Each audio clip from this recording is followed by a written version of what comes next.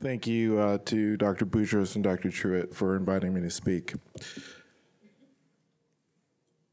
I have no disclosures. Antibiotics have been essential, even mandatory for the management of diverticulitis until recently. And the question has come up as to how useful they are is because our understanding of the pathogenesis of diverticular disease has changed. Most of us learn in medical school that people develop diverticulum, they develop a perforation, pericolonic inflammation, but now we understand that actually the pathogenesis of disease is actually quite complex and involves a number of different factors, including the body's inflammatory response, the gut microbiome, and is related to a number of epigenetic factors. And I think this is the secret sauce that's going to explain a little bit of what Dr. Flum mentioned earlier about the rising incidence of disease and our different surgical response to it. Are antibiotics necessary for the management of diverticulitis? Well, that kind of depends on the context, really. So we're going to skip diverticulosis because there's really no evidence to suggest that antibiotics impact that disease process either way. But I think in acute diverticulitis, it really does depend on what type of presentation it is. And then we have this other issue of symptomatic uncomplicated diverticular disease that we're going to dig into at the end. So this field really got its genesis in about 2007 with the publication of a couple of retrospective cohort studies that looked at a group of patients who either had antibiotics for diverticular disease or did not. And both of those small studies done in Europe demonstrated no difference between the antibiotic and observation groups. The trouble with these studies is that they're full of selection bias. Really, the treating surgeon decided whether the patient needed antibiotics. They decided the duration of the course of antibiotics.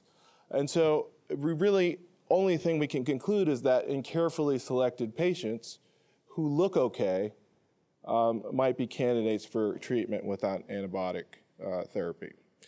The first serious attempt at studying this problem was the AVOD trial. I'm not going to embarrass myself by trying to read this in Swedish, but this was a multi-centered randomized controlled trial that randomized 623 patients, all of whom were admitted to the hospital. What's important to note about the study is they all had CT-confirmed uncomplicated diverticulitis. Any patient that had complicated diverticulitis, including an abscess, any sign of an abscess was excluded. Another thing to note is that there were more patients with recurrent diverticulitis in the no antibiotic group, 44 versus 35%. So both groups were, the groups were randomized to just IV fluids or IV fluids and antibiotics for 7 days. Another troublesome aspect of the study is that there wasn't really a standard antibiotic regimen that was left up to the discretion of the treating surgeon. So what are the results? Well, these authors were really able to demonstrate that there is actually no difference between the two groups in terms of the pain scores, temperature curve, or the tenderness score in the admission. And then when they followed the patients out to 1 year, there was really no difference in length of stay, progression to surgical intervention, or recurrence. The next study, which has already been mentioned by a couple of the other speakers, is the Dibolo trial, which is the diverticulitis, antibiotics, or close observation trial, which is a multi-center trial done in Europe, enrolled 528 patients. And in this trial, Dr. Belmamin, who will be speaking next, is one of the co-authors. This trial enrolled CT-confirmed cases of diverticulitis. And all of these were Hinchey 1A, and there was a small proportion of Hinchey 1B patients who had abscesses. And actually, they allowed folks up to abscess of 5 centimeters, which I'm not sure I would have done, to be randomized into the no antibiotic group. And so the two groups were observation with just IV fluids and Tylenol versus 10 days of antibiotics. Important to note that 13% of the observation group were treated as outpatients. Their primary outcome was time to recovery, and this was done as sort of a non-inferiority analysis for their power calculation. Recovery was defined as discharge from the hospital, being able to eat a normal diet, absence of a fever, a low pain score, and ability to resume daily activities. They also looked at a number of secondary endpoints, including days out of the hospital over that 6-month period, readmission, recurrence or persistence, incidence of complicated disease, need for colectomy, adverse events, and mortality.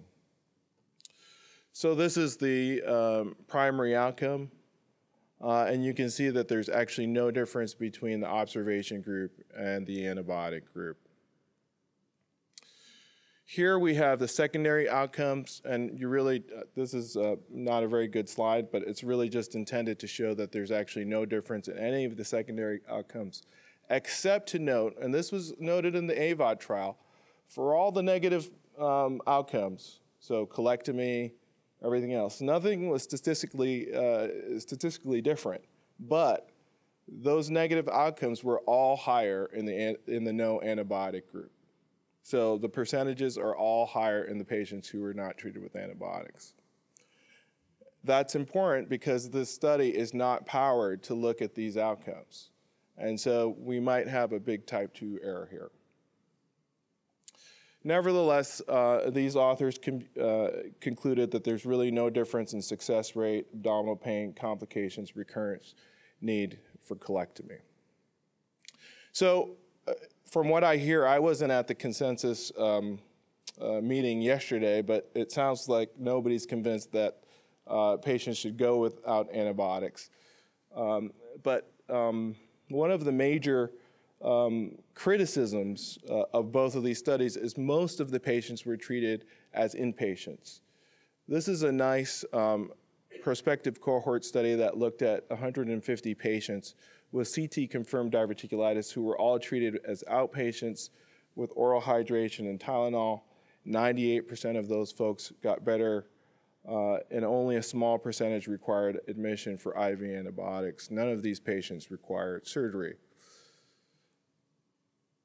So assuming that we can treat patients as outpatients without antibiotics, but that we don't agree that that's a reasonable course, if you're going to treat your patients with antibiotics, how long should you do it for?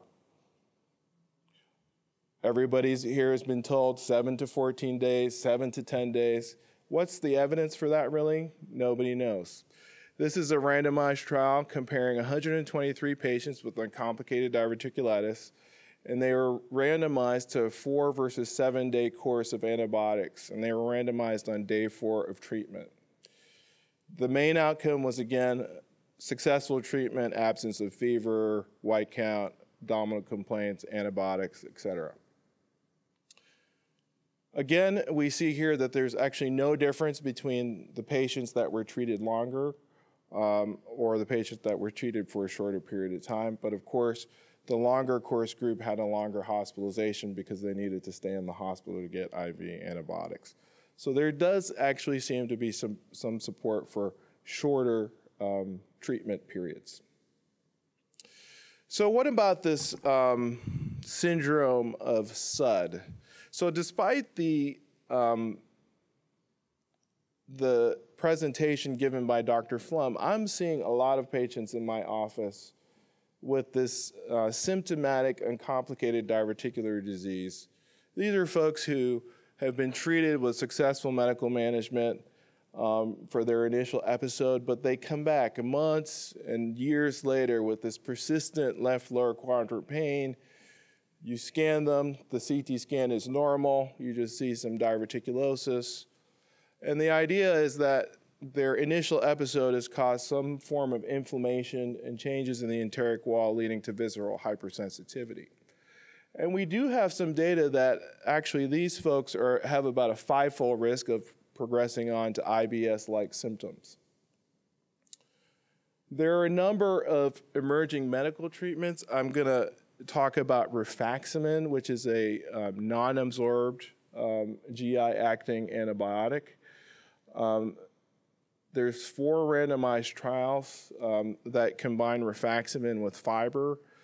And all of these trials, all of them done in Europe, by the way, showed a reduction in the global symptomatic GI score.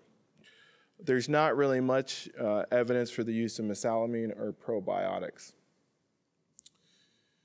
Another thing to think about is when we ask these patients to wait for surgery, what happens? This is the DIRECT trial. This is a trial that randomized folks with 3 attacks of uncomplicated diverticulitis or 1 attack with persistent symptoms, and it randomized this group to watch and wait approach or surgery. And their main outcome was the GI quality of life index. So they had 109 in the surgery group and 56 in the non-operative management group. And what's notable about this study is even with a 15% anastomotic leak rate, which most of us would find completely unacceptable, the surgery group still had higher quality of life scores. And what's more, about 25% of the people who were randomized to the non-operative group came back within a year to have their colon out. So the role of antibiotics in diverticular disease is an open question. It really depends on whether this is a complicated acute presentation or whether it's a long-term, low-grade symptom sort of presentation. It appears that patients with uncomplicated disease can be treated safely with close observation. There is some evidence that shorter courses of antibiotics may be equivalent to longer treatment. And then the biggest message is that none of the data that we have applies to any patient with complicated disease. And so in that way, I think the conclusions that you reached yesterday are probably appropriate. Thank you.